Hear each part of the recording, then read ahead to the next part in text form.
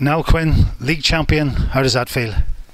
Our words hard to describe, like, so it is. It's unreal to get finally over the line. I know 2 years ago was one of the best moments of my career, but to do it again is really special. You're the only player who has played in every single league game.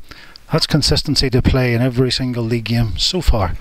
So far, right? That's something I pride myself on, is to keep my standards high throughout the year. And when you've got talent on the bench to come into your position and trying to keep them out throughout the year is fantastic. So hopefully I play the last 3 games of the season to see it out.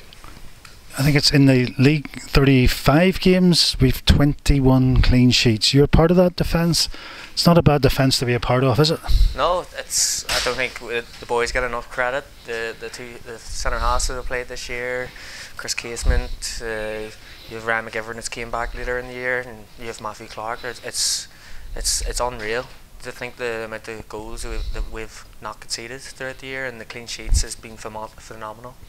How many league winners' medals is that you now have? That's only 2 for me. It should be a lot more, but we'll have another 3 years in me, so hopefully another 3 to go. But you're hungry for more, even on a day like this when you're going to celebrate. You want more, don't you? Oh, look, we'll enjoy the occasion. We'll enjoy lifting the trophy this year, but at the end of the season, we'll enjoy a wee bit of time off, and it's right back to the next season to keep hold of it.